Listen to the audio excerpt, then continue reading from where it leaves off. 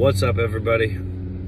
I had stepped away from this for a couple of days, couple of weeks, only because I got frustrated with a lot of the crowd. I was busy reading the comments, but I realized that some of you that really need the content day to day, not only for themselves but for loved ones that they may share this with.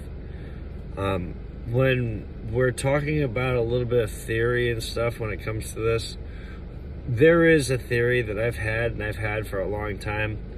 Yesterday in one of my videos, I talked about how this is literally happening. People are currently having their pensions held pretty much ransom by these hedge funds. Now, these hedge funds that are keeping these plays alive are standing behind these people as the good people. Oh, look at these people, you're about to evaporate. They're about to lose everything at the consequence of this. And this being the AMC play. Now, there are a ton of people that are 100% innocent of what's happened here. However, the problem is we redefined the way that people look at hedge funds. Hedge funds were merely by design somewhere where you put a little bit of extra cash that you had that you couldn't manage, but you still wanted to turn a little bit of a profit on. It's not where you sent your money that you were going to retire on. It's just not.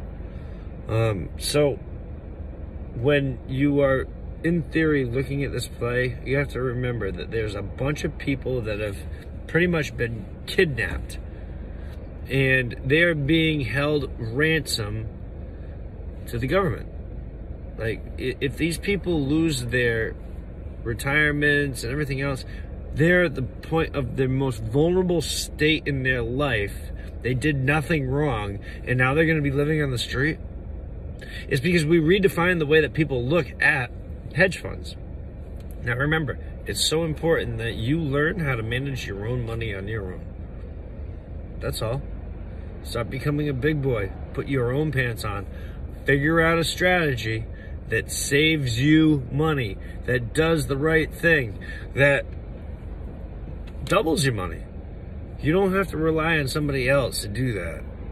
And especially not nowadays.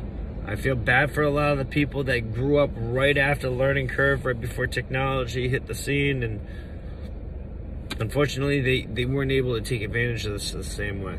They're stuck in the old ways to do things. But hey, I had to pull over to give you this information. I don't want anybody writing about how I drive around and write videos or make videos. Later, y'all.